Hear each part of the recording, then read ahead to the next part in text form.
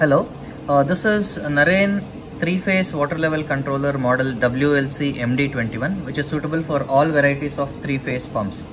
So this gets attached to the existing starter of yours, and as the name suggests, water level controller is basically an automation device which will automatically switch on and switch off your motor based on the levels of water. So when it comes to 3-phase pumps, there are a few different configurations that people use. The first configuration would be straight 3-phase monoblock or submersible pump to lift the water from sump to overhead tanks. Usually this combination is followed in majority of the apartments, and that is where the sump to overhead tank, both of those come into picture. So pretty straightforward. It's in this water level controller, when fitted to that kind of a configuration, senses both the levels of overhead tank and as well as the underground tank or sump, which we call. So based on the water levels in the overhead tank and the sump, the motor will be automatically turned on and turned off. So like for example, when the water in the overhead tank drops below 50% mark, checks for the availability of water in the sump. If the water is present in the sump, the motor switches on through the controller, and while the tank fills up, the motor is turned off. This also has a dry run sensor. So to be precise here, it has 4 levels of demarcation for the overhead tank indication. It has 3 levels of demarcation for the sump indication. So that is minimum, medium and maximum. And for the overhead tank, it is 25%, 50%, 75 and 100%. So apart from this, it has the flow indication. Likewise, when we provide a dry run sensor which sits on the pipe. So while the water is flowing on the dry run sensor, this means the actual water is getting pumped.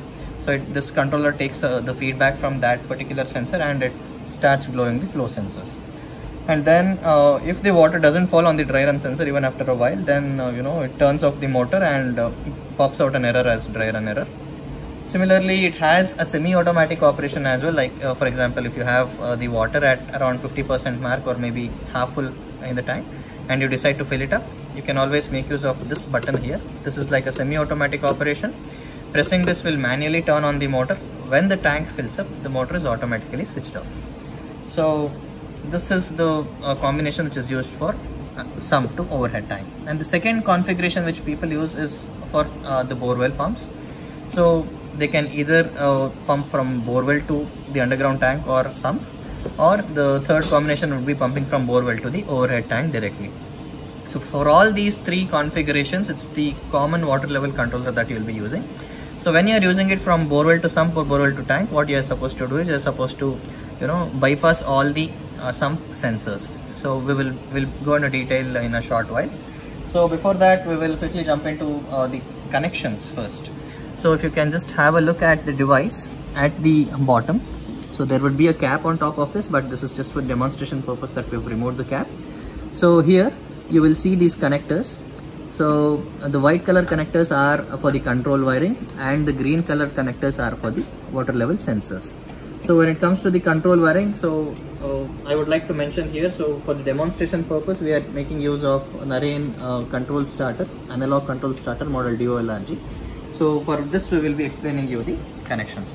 So the first 2 connectors from the left hand side would be the 440 volts auxiliary supply. So if you can just have a look at your starter.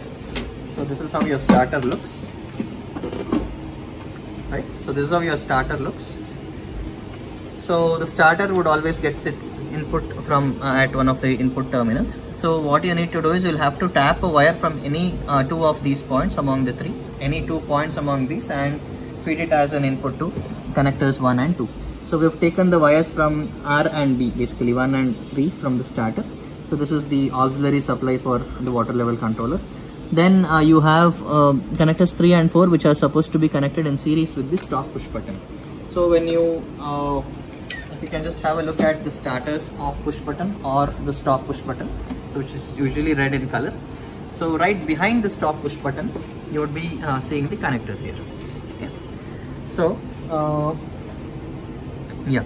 So for example, if you can just have a look, there would be terminals here and the wires would already be in there. So what you need to do here is, so this was the wire, the blue color wire which you can see here.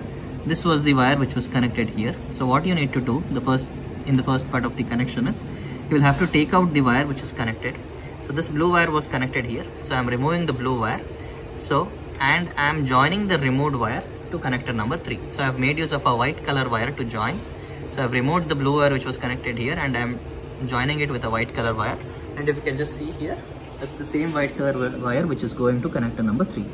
Then we'll have to take another wire which is grey in color from connector number 4. So I've taken a grey color wire for your reference. So another wire from connector number 4 which goes back to the same point where you had removed the wire previously. Okay, I'll repeat again. So you are supposed to remove the wire which is going to one of the points and connect the removed wire to connector number 3. Take a new wire from connector number 4 and connect it back to the remote point. So this is what we call a series connection. So once you do this, the series connection, connectors number 3 and 4 is done. Then you're left with the parallel connection for the on push button, which is for connectors 5 and 6. So for the parallel connection is pretty straightforward. What you need to do is you need to take two wires from connectors 5 and 6. We have taken green and black wire. So if you can just see the green button or the start push button or the on button. So behind that again there will be two connectors for which the wires are already there. So you're supposed to connect the wires coming out of from connectors 5 and 6 on each of the connectors. So it doesn't matter about the polarity, you can connect it either ways. So one wire should go to the one of the connector and the second wire from connector number 6 to the other connector. So that is the parallel connection for the start push button. So we have completed the control wiring part. Next we will move into the sensor connections. So along with the product you will get one of the packet like this, wherein you will have all the sensors placed inside. So it will be clearly mentioned on the package as to which colored sensors are for overhead tank and which colored sensors are for sump. Sump can also be treated as underground tank. Okay. So likewise in the package you will be having bullet sensors and the dry run sensor. Sensor of this type is called as bullet sensor and the sensor of this type is called as dry run sensor. Okay. First we will finish off the bullet sensor connections. So if you are using it for the sump to overhead tank combination, you are supposed to put in all the sensors here. So the very first sensor is the common. So the first sensor should be dropped to the bottommost point in the underground tank or sump, the bottommost point or the floor of the sump, and the wire coming out of it should be connected to common, sump common. Okay, the first one. So next you will have to place the second sensor slightly above, maybe at around 20% mark or maybe just above the submersible motor if you have. And that wire should be going to sump low. Okay, then you'll have to place the third sensor slightly above that, maybe at around 30% mark, and connect that to sump medium.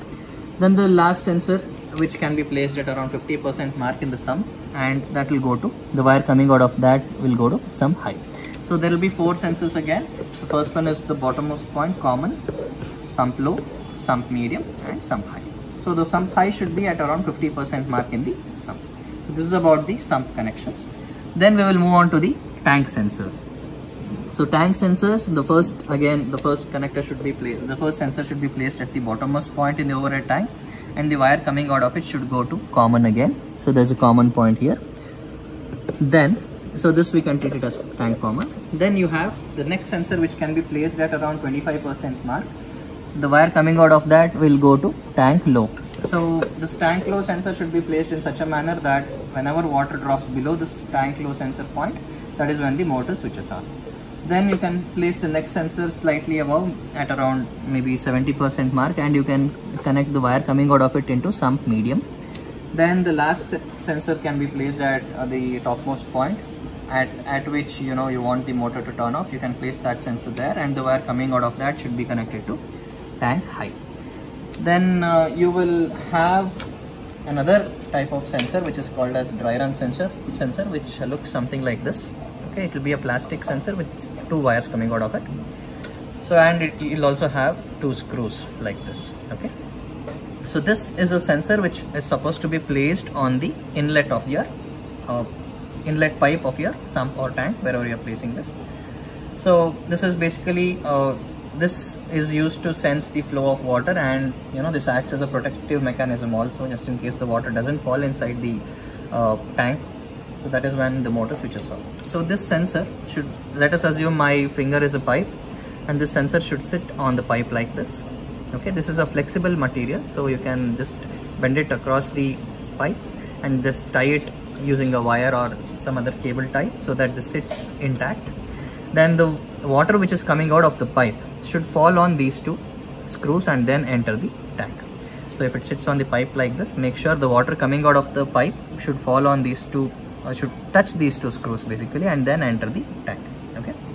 So the two wires which are coming out of that, any one wire can be connected to common. Common can be either this one, the first common, or the common which is connected to the bottommost point in the tank.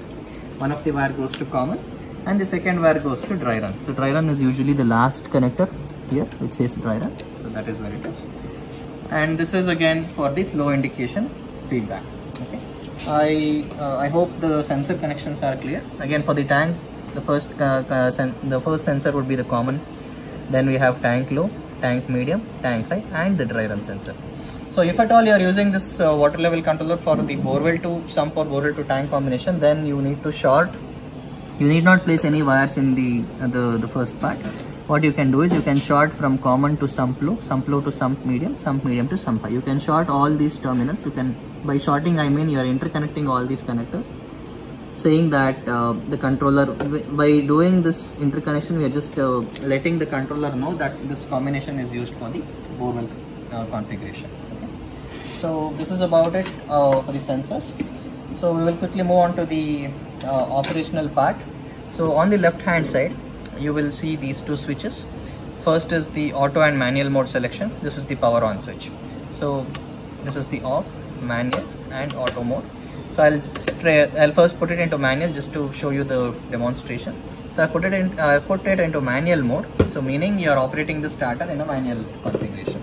So if the water level controller is put in manual mode, even though the lights show up, the motor will not switch on automatically from the water level controller. You can still make use of the buttons on your starter and switch on this and switch off the pump as usual. You are doing all these things. Okay. So when you want the water level controller to come into picture or become operational, you can switch this into the auto mode. So the moment you switch it into auto mode, that is when the automatic operation kicks in. So now, since the water is present in both sump and tank, the motor is not turned on. We will start decreasing the levels of water in the overhead tank. You can see the water level decreasing. When the water drops below 50% mark, that is when the motor starts. You can see the motor turning on through the water level controller. And once the water pumps in and hits the dry run sensor, that is when you can see these flow indications coming. So till the water comes and falls on the dry run sensor, you will not see this flow indicators coming in. Okay. So once the water starts filling in the tank, you can see the water level slowly increasing in the overhead tank. When the water level reaches the brim or the tank high sensor, that is when the motor automatically turns off. Okay. You can see the motor turning off now because the tank is full. So as soon as the motor switches off, the flow indicators goes away. So then again, let us have a look at another combination wherein the sump gets empty while the motor is on. So the tank is getting empty initially. So the motor switches on through the water level controller. So let us see this combination wherein the water is going up, and in the meanwhile the water in the sump gets empty. So let us see that condition here as well. The water in the sump is getting empty. So in this case, the motor is turned off when the water in the sump gets completely nil. The water in the sump is empty now. The controller makes sure the motor turns off. Okay. So you'll have this safety as well. And the last mode would be, let us say, your sump has water. Then your tank has water at around 75% mark, and you decide to fill up the overhead tank. So for example, let us create a scenario wherein you would get to know that there won't be any power for the next couple of hours, and you decide to fill up the overhead tank. In that case, you can always make use of this need button in order to fill up the tank manually. So you can press this button. Pressing this button will manually turn on the motor. So once the motor switches on, the water starts flowing in, and when the tank fills up, the controller automatically shuts off. So you can treat this mode as the semi-automatic operation. So you can see the tank filling up and auto shut off by the controller. Okay. So this is about it. This is pretty much about the water level controller model WLC-MD21 for 3-phase pumps. I hope this video was clear. If you have any queries, you can always reach us out on 99722 43774. I repeat, our contact number is 99722 43774. And I would like to add here quickly that there are two more LEDs which I forgot to mention. These two are the error indication LEDs. The first one is the power on indication. So whenever the motor switches off due to dry run error, that is when the water doesn't fall on the the sensor, dry run sensor, that is when the dry run light pops up. This means that the motor has turned off because of the controller. The reason is the water didn't fall on the dry run sensor. And yeah, this product is available on our website. You can purchase this product on our website, or else you can also give us a call on the mentioned number. I'll repeat it again. It's 99722 43774. We can assist you with the process of buying the product. And installation, you need not worry. We can guide you over phone as to how to connect these wires. We have this video call support also. I hope the video was clear. Thank you so much for watching this video.